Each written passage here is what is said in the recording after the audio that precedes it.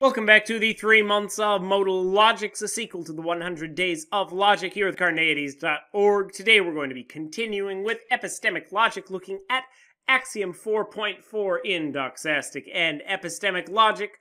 Now, Axiom 4.4 is going to be even stronger than Axiom 4.3. It's not going to be quite as strong as Axiom 5, but it's still going to be pretty strong. So, if you, like me, were skeptical of 4.2 and 4.3, you're going to be even more skeptical of 4.4. So basically what we're saying here is, if P is the case, it's not the case that S believes that S believes that P implies that S believes that P, and P being the case implies that it's not the case that S knows that, it's not the case that S knows that P implies that S knows that P.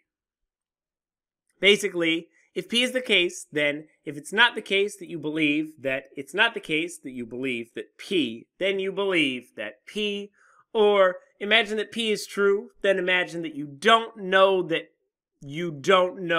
P. So you don't know whether or not you know P or not. According to this axiom, therefore you know that P. Imagine that you lack the belief, I do not believe that the sun rises in the east.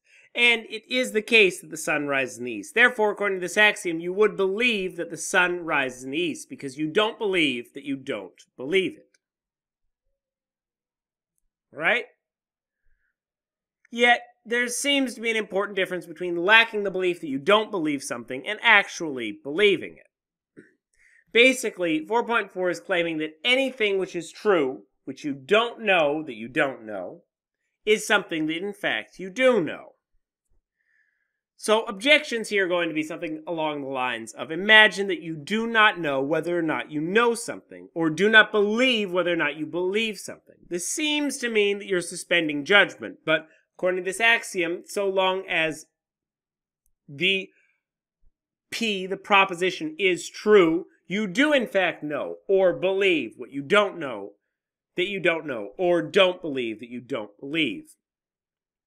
So basically, you're not able to suspend judgment on the not truth of true propositions. This axiom will fall prey to the objections, of course, from any of the previous axioms, 4.2 or 4.3, or even to objection, Axiom 4.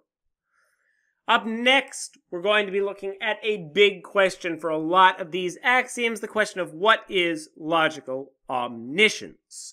Watch a new video every single day for 3 months here at Carneades.org, and stay skeptical, everybody.